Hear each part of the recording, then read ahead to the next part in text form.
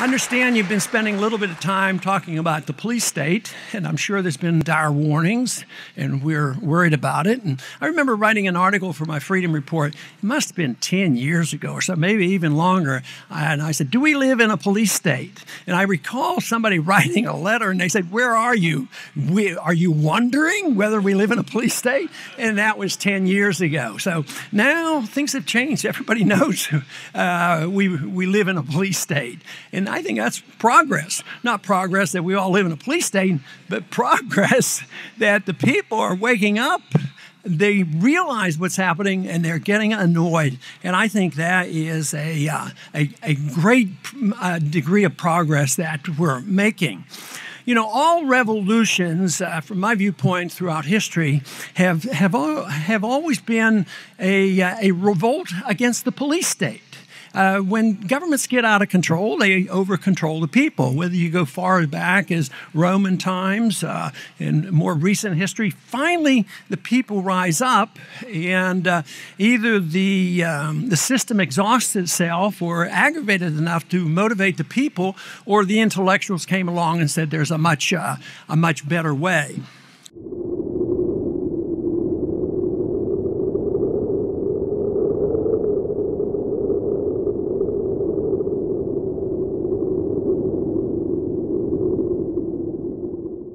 Hey guys, what is going on? It is your boy Godhead back again.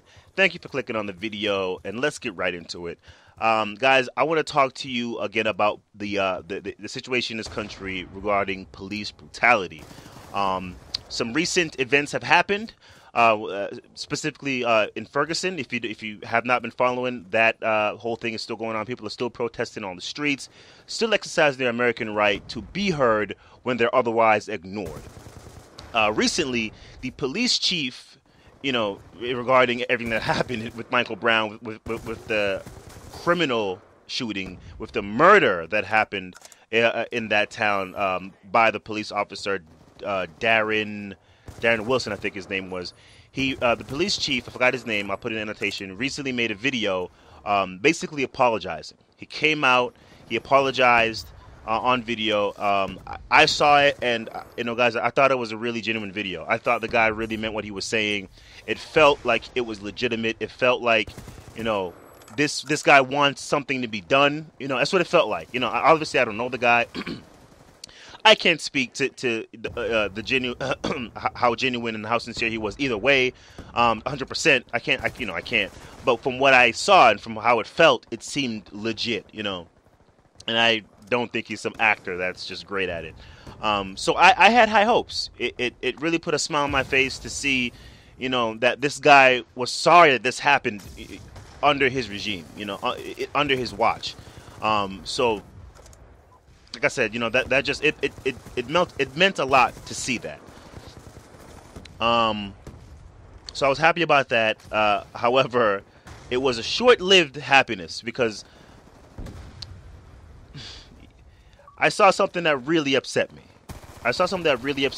And I wanted to talk to you guys about it. The police in Ferguson, and I think the police departments around America, have been wearing this. They've been wearing this in support of Darren Wilson, which I think his name is, the guy, the police officer that shot and killed, the one that murdered Michael Brown. They've been wearing this bracelet, which clearly reads, "I am Darren Brown."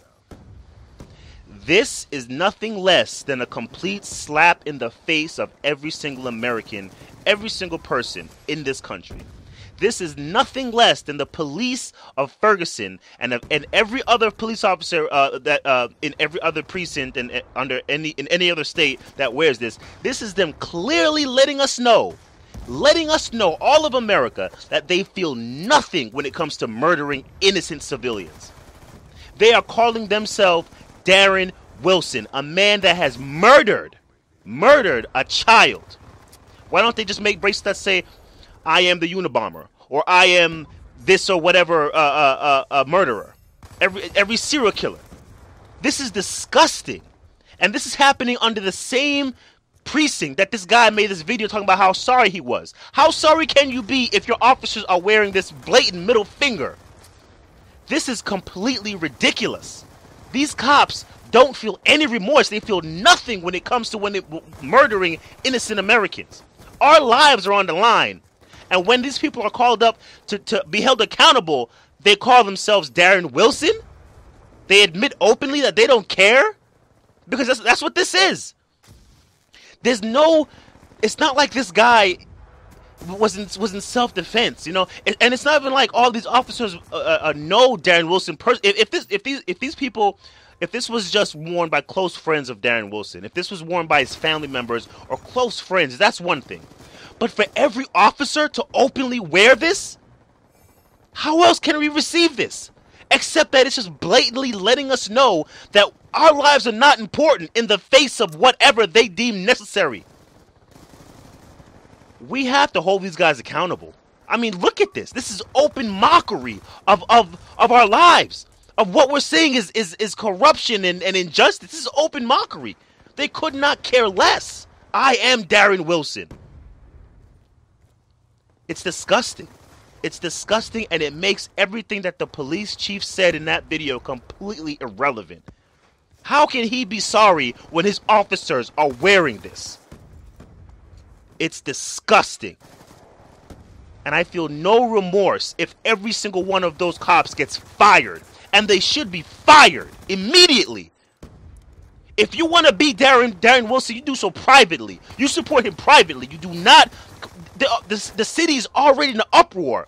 How are people supposed to react when he sees on the officer's hands? I really hope that if the police chief is sorry, he's going to take care of this immediately. It's disgusting. And he should be as outraged as I am. But let me know what you guys think. I mean, am I going crazy here? Or is... I mean, I can't see how it could be anything else. But let me know what you guys think. It's your boy Godhand, and I'm out.